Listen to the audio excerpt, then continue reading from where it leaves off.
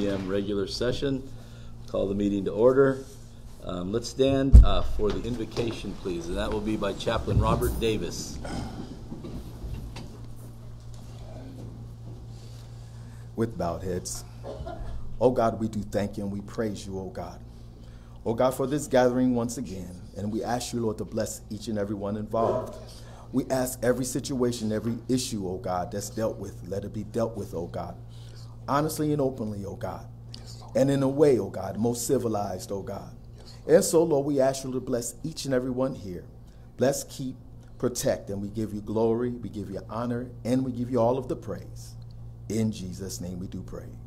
Amen. Amen.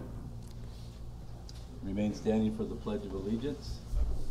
Ready? Salute. Pledge of Allegiance to the flag of the United States of America and to the republic for which it stands, one nation, under God, indivisible, with liberty and justice for all. Please be seated. Madam Clerk, will you call the roll? Councilmember Blair? Present. Councilmember Brown? Here. Mayor Pro Tem Neal? Eddie, I'm here.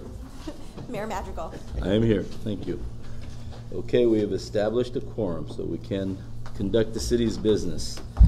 Is there any, at this time we'll approve the agenda, or are there any additions and or deletions that the council would like to make?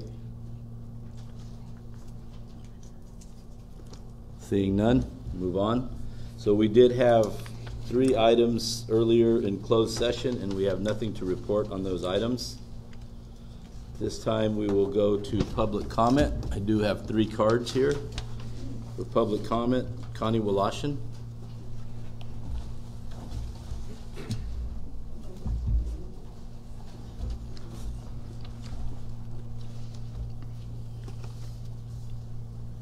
Connie Walashin, 523 C Street in Lemoore. I'd like to, I don't know if you guys are how to put something on the agenda. I'd like something clarified. About 6 weeks ago, I asked about the Voorhees property, and it said that Mr. Voorhees hadn't fulfilled his part of the contract, but Mr. Olson said towards the end that he still owned the property. And I'd like to know how he can own that property if he did not fulfill his part of the contract. And then I had asked about the oversight committee, and Mr. Olson did clarify that. But today I was looking through the warrant registry and stuff, and I saw that in 10-4 that the city spent $44,891 approximately for attorney's fees.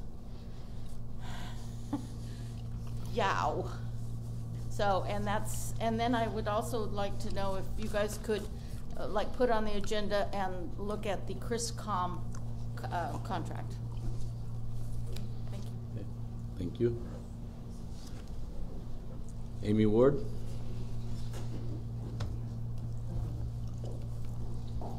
Hello. I just wanted to extend an invitation to council and to city staff. Tomorrow from 6 to 8 p.m. over at the Lemoore Raceway, we will be having a chamber mixer. This is being hosted by the Lemoore Raceway for the first time ever, so we're really excited about that partnership. They will be providing food and wine tasting for those that are over 21. So if you guys would like to come out, we are encouraging as many people to show up, support the Raceway. They'll have some of the racers out there, so we hope to see you guys there. Thank you. Thank you. Linda Lahadny. Good evening. I'm here to give you a little bit of an update on the mural project that we haven't talked about in a little bit. I have turned in the final application to planning, and Judy Hallwell suggested that maybe I come tonight and kind of give you a heads up. It will be on your November 6th agenda for your discussion and approval. So tonight what I've brought for you is the artwork. You each have a copy of the actual artwork to scale. It's the actual mural is going to be 8 feet by 20 feet in length. And so the color drawings that you have are 8 inches by 20 inches. So it's to scale. It is, I think I told you before, it's going on top of the Kings County Office of Education out on East Bush Street across from the Travelodge Motel. It'll be highly visible coming into and exiting that entrance of Lemoore. And I've also attached to that a sheet that talks about the symbolism of the mural. Everything on the mural is symbolic of a nationality that's present in our community. Some of them from the beginning of our history and some of them more current. Our mural artist is Mario Gonzalez. He's the head of the Lemoore High School art department. And once it's approved, the work will be done in his classroom, and it will be open to the public to work on this. There will be a painting schedule that he will be supervising. So we're really encouraging a lot of community work and input. The designs that we came up with were all a result of community input. So I'm really proud of this. I'm excited to move forward. And so I will see you all on November 6th. Yes, very nice. Thank you. So if you have any in between times, okay, so there's also a little letter. Mm-hmm. I am going to be out of the area for a few weeks, but I will be in town up through this Friday. If you have a specific question, you can shoot me an email and I'll try to answer your questions. Okay? Thank you. Thank you. Thank you. Any other public comment? You don't have to turn in a card. We like it if you do. All right, seeing none, we'll move on to... Well, I have I do have one. It's just, with the explanation of what the pieces mean, can we put that on our website so that the community can also take a look and see the symbolism behind each of the letters? Can we put that on our website as well? Okay. That was it. Thank you. And maybe a copy of the color print that we have. We put a copy of this on our website so the community can take a look. Yep. We have it. Kind of what it looks like. I'm going to bring it out so that people can pass around, okay? So. Make sure I get it back. Why don't we hand one over there on that side? We'll hand one over here on this side too. Great idea.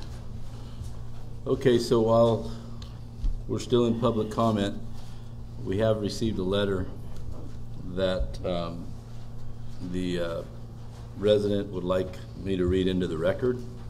This letter is from Miss Ashley Terrell. She's a resident of Lemoore. Dear Mr. Olson, I am writing this letter to file a formal complaint against City Council Member Holly Blair. On 10/13/2018 at about 9:45, I was collecting signatures for the recall effort against Council Member Blair. I had stopped at the Starbucks in Lemoore with Tammy Alaniz when we were approached by a male. He stood uncomfortably close and was staring at my shirt. I was wearing a Restore Lemoore shirt which read, Restore Lemoore, Recall Holly Blair on it. As I stood at the counter, the male subject walked off, and my friend Tammy Alaniz told me that the male was Councilwoman Blair's husband. The male walked out of the store, and I turned around to get our drinks. With my back to the door, I heard a female's voice state, "They're not even looking." We turned around and saw Councilwoman Blair standing there with her husband. He had his phone in his hand, was either video recording or taking photographs of us. It was at this time that Miss Alaniz displayed her shirt to Blair, who was now standing next to her.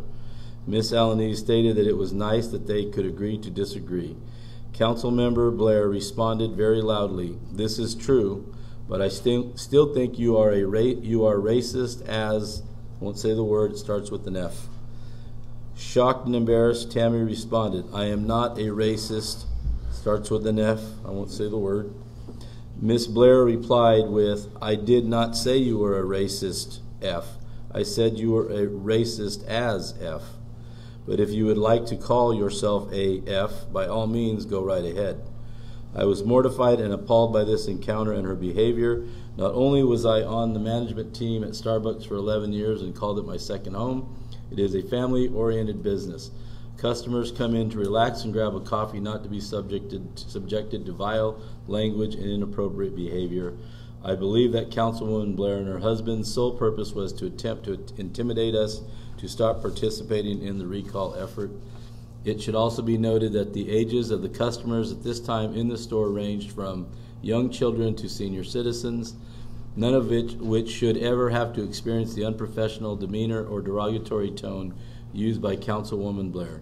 Her behavior and foul language was an embarrassment to the city of Lemoore and brings discredit upon the council. Sincerely, Ashley Terrell. Thank you.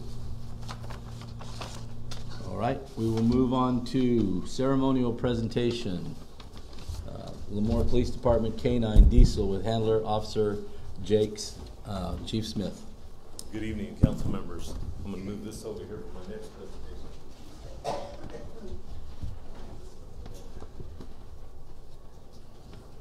Tanner, my name. You have your partner?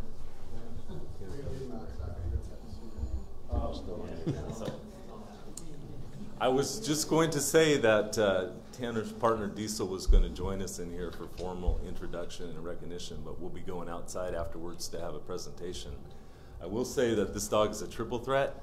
So this dog is a drug dog, a patrol dog, and a tracking dog. So I was going to say, if anyone has anything in their pockets they shouldn't have, now might be a good time to have an emergency to leave. There may be some black and whites out there too, so I don't know if I make it too obvious. So. Okay, on with the, I did disclose it, so if anyone has anything, please leave. Officer Jakes, he was born and raised here in Lemoore, grew up in the city of Lemoore, and I recruited him while in the academy. Saw a lot in this young man. I was really, I admired his will on a daily basis that I saw him during training. In January of 2016, he graduated the Tulare Kings Basic Police Academy. He was sworn in as a Lemoore Police Department officer, and over the past 3 years, he has excelled in the department. So a little over a year ago, Officer Jakes and his partner Diesel teamed up. They received 8 weeks of training down in Banning, California, which is pretty intense training, I hear. I could never be a handler because I wouldn't have the patience that these gentlemen and ladies have to have when they have a partner in a canine form. They went down there and successfully trained. It's been a little over a year that Tanner's been teamed up with his partner Diesel. They've been very successful, assisted Narcotics Task Force on many occasions, very proactive as far as community demonstrations. You'll see them at the MIQ Fall Festival, Red Ribbon Week, National Night Out, you'll see them there. And over the past year, he also was able to compete at the Sierra Canine Trials, and I believe he received 4th place in the area search. So Tanner did very good. Lemoore Police Department is very fortunate to have a whole canine unit led by Commander Mike Kendall, Tanner Jakes and his partner Diesel, and Sergeant Henderson and his partner Aries. Commander Kendall actually had a dog Chemo, and then he had Aries, and then turned Aries over to Sergeant Henderson when he promoted out of the canine position. He wanted to keep his dog as a commander, but I wouldn't let him do it. That's how passionate he is about the position. But tonight I wanted to formally introduce Tanner and his partner Diesel. If you see them in the community, say hi. They're out there a lot doing these community events. And also we're going to have the demonstration, and any volunteers for the bite suit? No? Okay, I'll take that as a no. So wasn't very enthusiastic about that, right?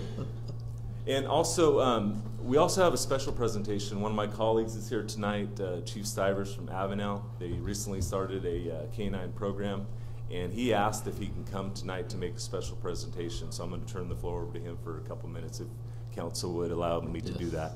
Please do. Thank you, Darrell. Good evening, Mr. Mayor, members of the council, Mr. City Manager. Took a lot to get Commander Kendall here tonight, I'm sure, but what Chief Smith pointed out is Commander Kendall's passion towards the K-9 unit. So in the Avenel Police Department, we just started our K-9 unit about 2 months ago, and your Commander Kendall here is a big part of that. His vision for our dog and there's the selection of our dog, the process he walked us through building the K-9 unit from the start to the finish. So he was there for my incessant phone calls and the "Don't worry, Chief, we got it handled" enough times to make me confident in making this a reality. So we're a new PD. We're not even 8 years old. So we did have some vision on getting the K-9 unit started. We only have one dog at this time. I've already been asked when we're getting our second dog. I said let's get some time under our belt. But I wanted to present Mike a Crystal Award for his generous support of the Avenel PD K-9.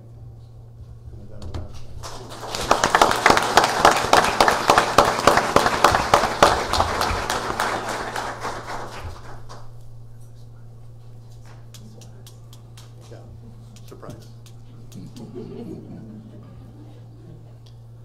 So I'm going to let Tanner tell you a little bit about his partner, Diesel. You knew it was coming, Tanner. Come on. He should have known it was coming. Yeah, sort of did. All right, guys. So yeah, my name's Tanner. Me and Diesel have come a long way.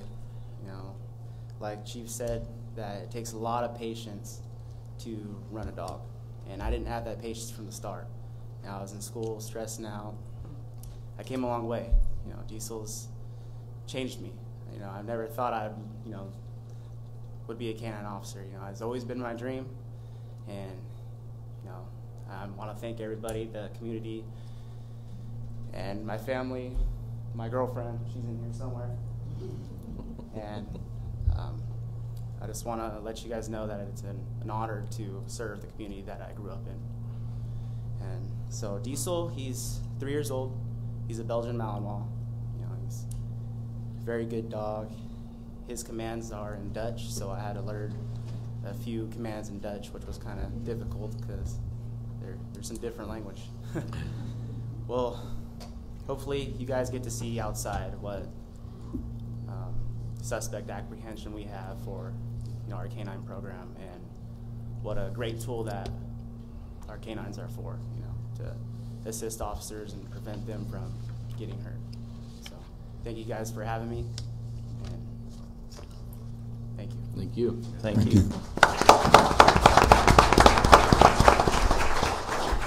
So if we could move outside for a few minutes for the demonstration, and if anyone speaks Dutch, refrain from speaking Dutch tonight. All right. Take 5. We'll go ahead and take a few minutes and go outside and watch this demonstration.